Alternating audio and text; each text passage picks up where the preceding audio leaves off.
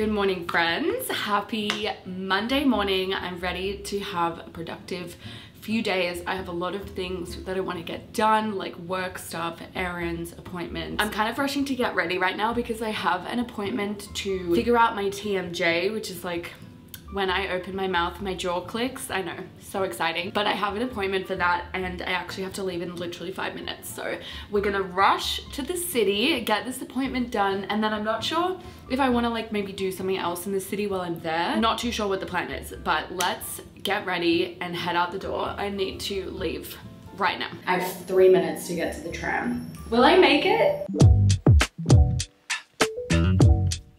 Guys, great news. I thought the tram left 5 minutes earlier than it does. I thought it was 9:51, but it leaves at 9:56.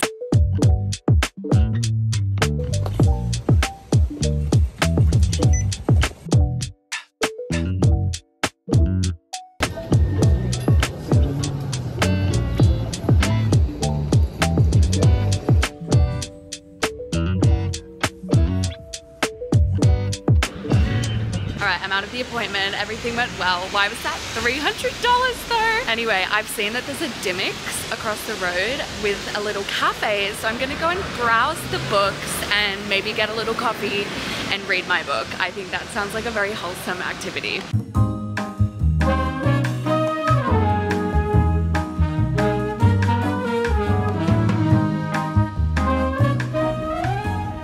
Home. That was such a cute, fun little outing, and I don't like going to appointments without doing anything else afterwards. So being in the city and being able to just like pop to the bookstore felt really nice. So I want to show you what I got. I was gonna buy more than one book, but then I'm such a Kindle girly. Like I love that it gives you the percentage and it makes reading feel like a game. So I just bought one book, but I bought this book called The Fury. This is by the author who wrote The Silent Patient, which I really enjoyed. I read it, I think when it first came out, and I loved that book. So apparently the reviews on the back say that this one is even better. And then on my way home, I stopped by the post office because I had a package there, and I think this is from a subscriber's small business. I could be wrong. Are we ready?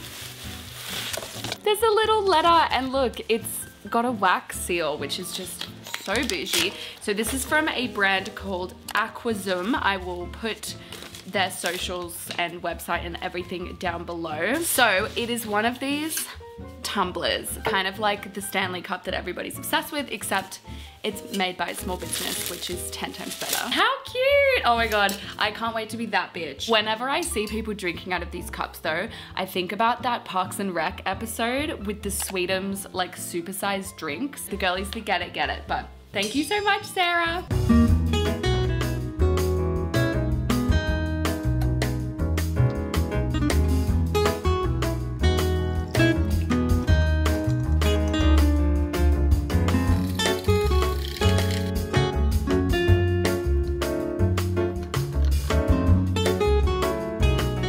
Happy Tuesday, friends. I'm being a little quiet because Ethan is still asleep. I don't know what happened yesterday, but I got home and I just crashed so hard.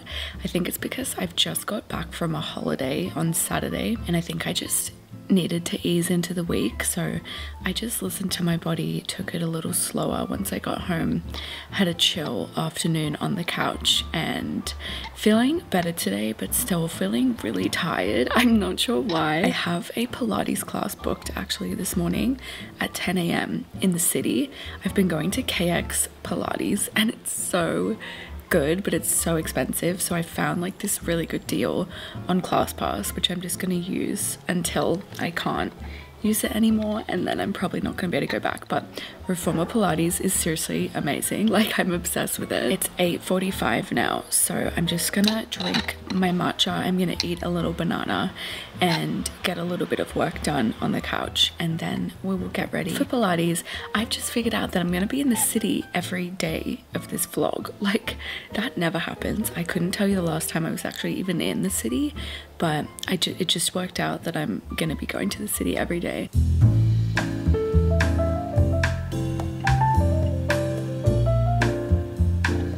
Matcha's done. I feel so much more awake now, and I've got a little bit of work done. I was just like importing footage and stuff, so I'm gonna go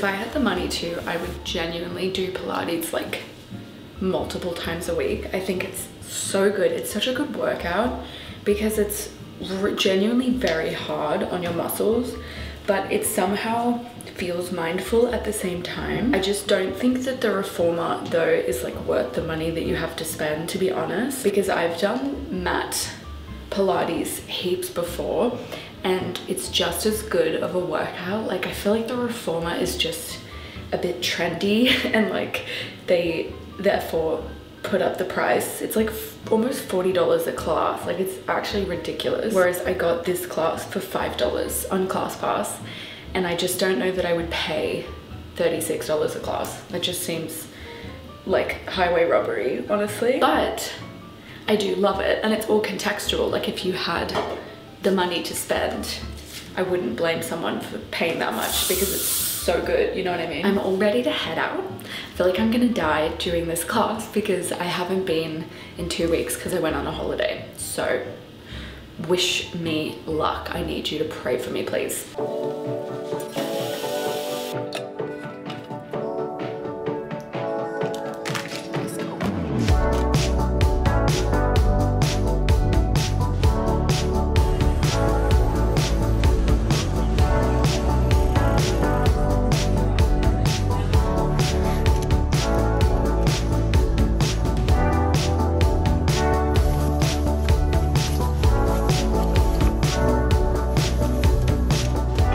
That class was so hard, but so good. I'm actually dead. She was like doing so much triceps and your tricep is such a small muscle. I was like, surely we're not gonna do a tricep like exercise every single round, and we did. So my right tricep is actually dead. Like I can't move my arms, but it was so good. Best thing to do in the morning, honestly. I feel so ready to have a great day and I've been feeling really tired lately, but I think this has reminded me that sometimes you just need to work out in the morning and it solves all of your problems. I am gonna grab the tram home and shower and everything and then set myself up for a very productive day, desk stuff, like doing some work, and then I want to make time for some reading as well. But it's such a beautiful day today. Like look at the beautiful sunshine. I feel so happy. Also, there was only me and one other girl in that class and the instructor who, they like walk around the class and like correct your form and stuff. And the old Harriet would have been so anxious, A, to go to a workout class on her own, and B, to be in a workout class, my bag keeps falling down my arm bowl, to be in a workout class with just me and someone else. But I was like thriving, I was not anxious, and I just feel like that's a really big sign of growth. Like my anxiety has held me back a lot in basically all aspects of my life, but I feel like I've really put in the work to try and not let it and to try and challenge myself. So this is your sign. If there's anything you're afraid of doing, if you're too scared to do stuff on your own or like go to try a new class or something, just do it. Like what is the worst thing that can happen? Honestly, the worst thing that could have happened in that class is that I felt a little bit embarrassed because the teacher corrected my form and it didn't matter. Anyway, I can see my tram. I'm so excited to get home and have a beautiful shower. Also, tell me why it's 15 degrees in Melbourne in the middle of summer. Make that make sense.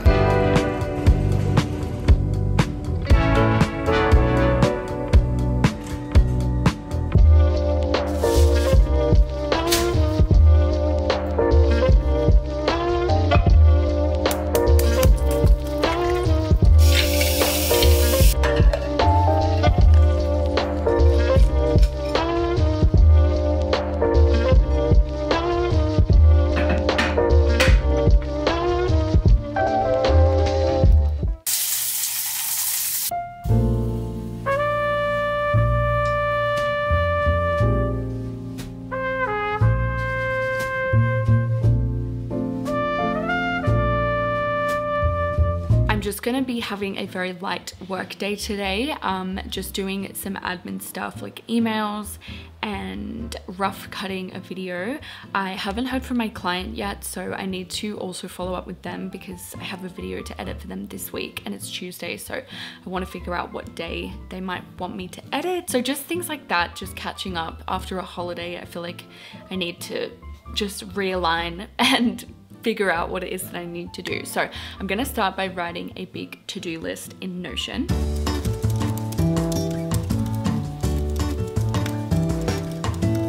Because I'm not feeling super motivated today, I'm actually gonna start with the most fun task, which normally I would start with the task that I don't want to do just to get it done.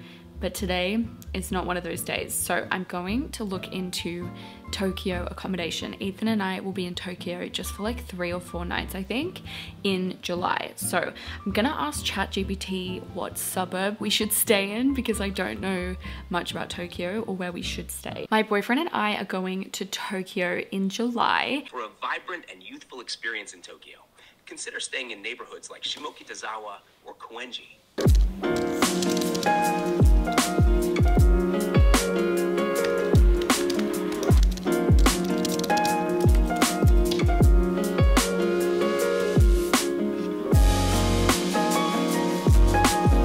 Okay, I haven't 100% figured it out, but I have a better idea of the areas, and then I'll obviously check with Ethan and we can book something together. So I feel like I can take that off my list, which is good. Next thing I want to do is quickly reply to emails. I don't think I have too many. How many do I need to reply to?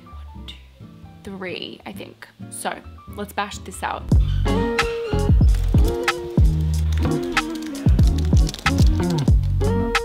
Email's done. Look at me go. Now I'm going to quickly follow up with my client and see if they have a video for me this week. Done. The next thing on my list is to rough cut a vlog. I think that this is probably going to be the last task of the day, but we'll see how long it takes. Like, it really can take anywhere from 1 hour to 5 hours, depending on how long the video is. Typically it would take me about 2.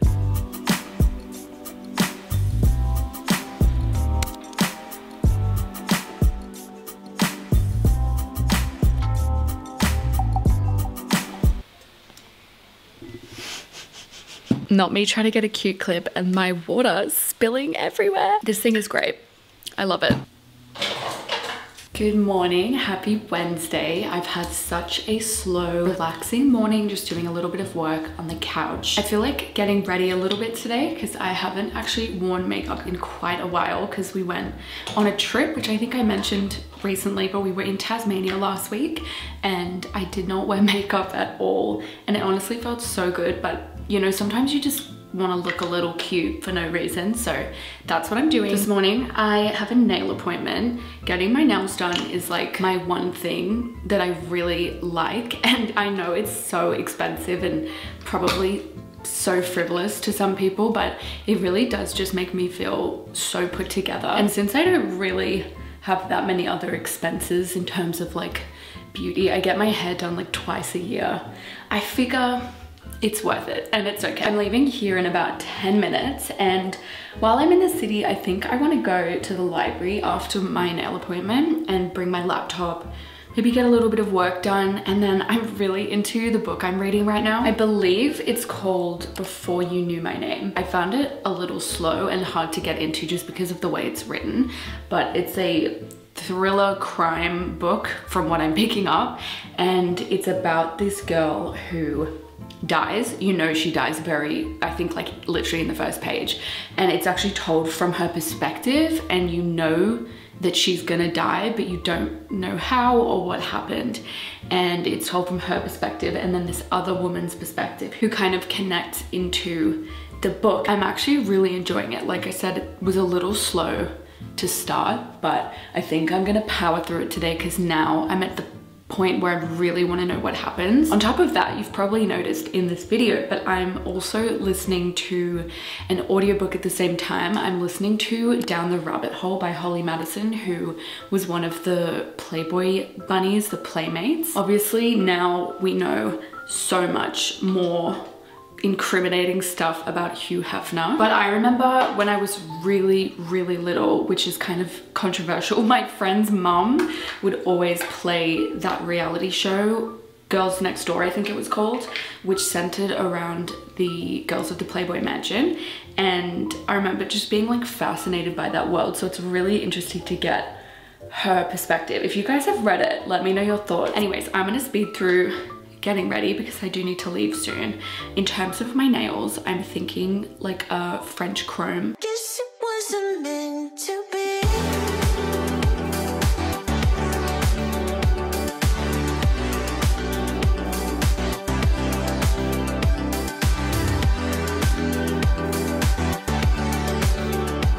All right, really simple makeup done. I think I'm gonna leave my hair natural even though it does look a little crazy. I just can't be bothered. I'm gonna pack up my bag. I'm gonna bring my laptop and my book so that I have multiple options. But I'm really excited. The State Library, if you guys haven't been or don't live in Melbourne, it's the most beautiful library I've ever been in. It's so stunning. And there's also a bookstore, so I don't know. I've been watching a lot of Hayley Pham lately, which I didn't know that she became a booktuber, like so random from her, but love it.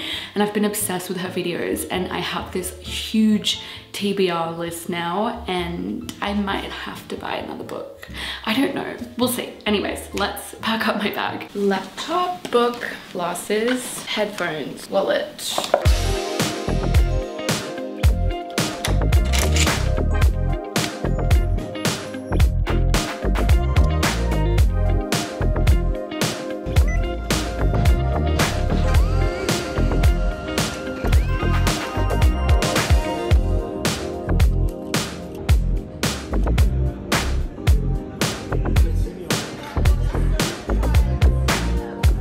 Smashed through like an hour and a half of my audiobook at that nail appointment, because tell me why I didn't realize that you could like up the speed. So instead of listening to it on 1, I'm listening to it on 1.35, which is like the perfect tempo for my brain. Now I'm gonna walk to the State Library, which is just like the most beautiful library ever. I can't wait to show you guys if you haven't seen it already.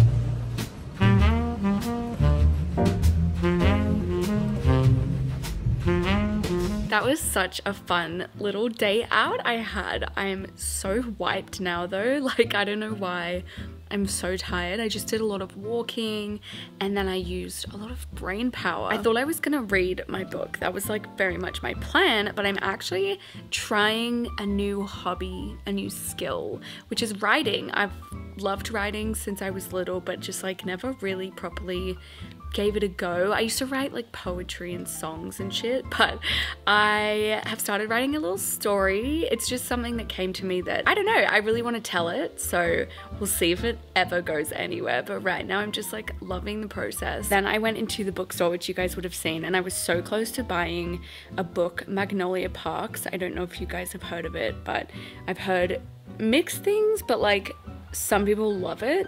So I was gonna buy it, and then I was like, babe, just start with the Kindle, the books you have here, and then I just bought that book yesterday, so I feel like I'm just getting overexcited. This is honestly the influence of Hayley Pham's videos, so I need to watch myself. But anyway, I'm ready to dive into this book. I think I'm like 30% of the way through. Let me check. 42% of the way through, so I'm gonna bash out like a good at least 30 minutes before I have my call with my friend. Just to quickly state the obvious, the living room has changed a little bit. We don't know if it's gonna stay like this, but all of this will be in an upcoming YouTube video. So just had to say something.